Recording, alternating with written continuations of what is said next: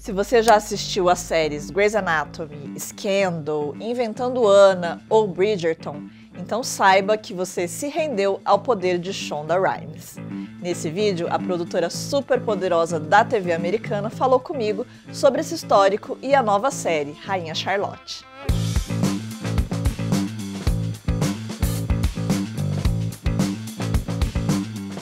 Chegou recentemente na Netflix a série derivada de Bridgerton, a Rainha Charlotte, sobre uma rainha que existiu na vida real e foi casada com o rei George III, que ganhou o apelido maldoso de o Rei Louco.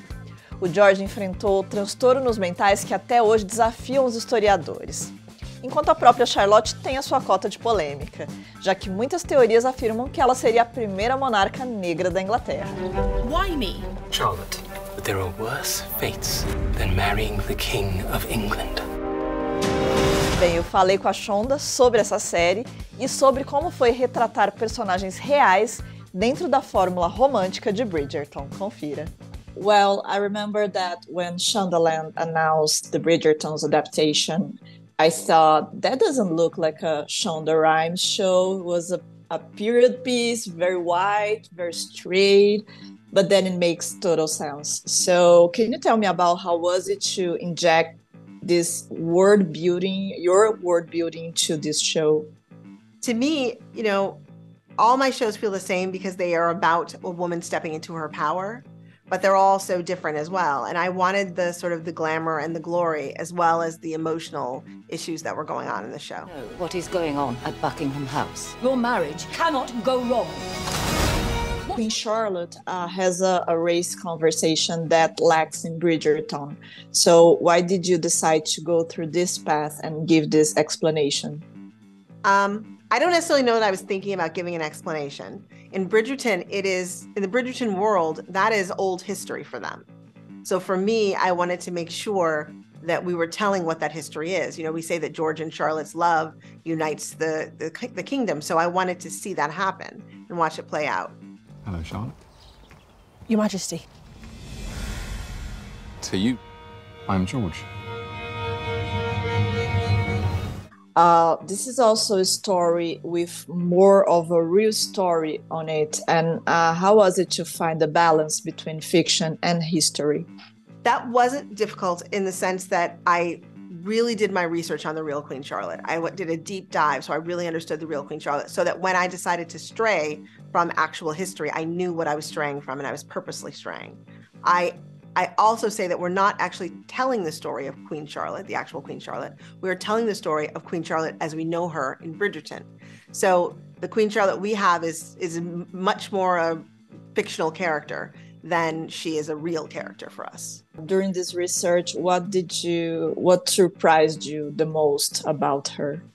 I mean, I think that the most obvious thing is that she stayed married forever. They had all these children. They clearly were in love. And that was really beautiful for me because I'd always pictured in my head this relationship as being kind of one of duty, you know, but they really loved each other. And I thought that was beautiful. I also really enjoyed, I got to visit Kew, which is where King George lives. And I really enjoyed getting to see the spaces that they lived in. Everything is much smaller and much less glamorous than we see now, but it was also just a much simpler life. By the way, King George and his mental issues are a crucial part of the show. So how was it to develop that part of the story? You know, nobody actually knows what King George had.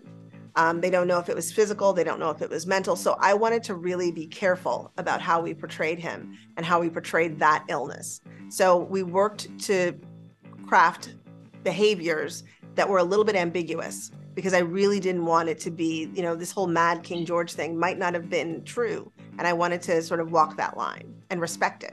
She is his wife. She should know. There is nothing to know.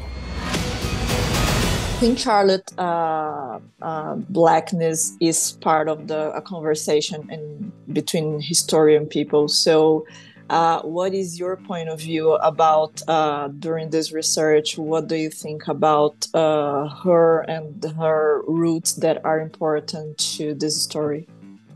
Well, I mean, there are a lot of theories for sure. I'm pretty fascinated by how much people need to debunk the idea that she had brown skin.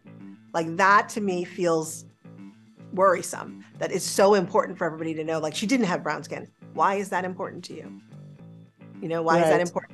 So I've been working from that theory. Be careful. You are the first of your kind. You must secure your position. E esse foi em Cartaz. A gente se vê com mais dicas na semana que vem.